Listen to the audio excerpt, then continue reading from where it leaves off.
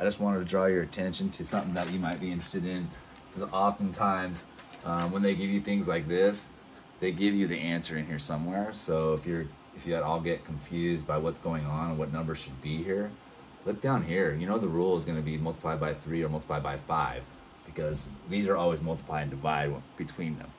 All right, it's only adding going this way, so it's either 3 or 5. Is it 4 times 3 or 4 times 5? Right, easy. Okay, homework, got it right here. I think you should do it all, except for you can skip number 5, right? But all of these are not too hard to do. They're pretty quick. And then on the back is another one of those that's really, really good. And then Spiral Review, as always, if you have questions, send me an email or put it in the chat. All right, see you next time.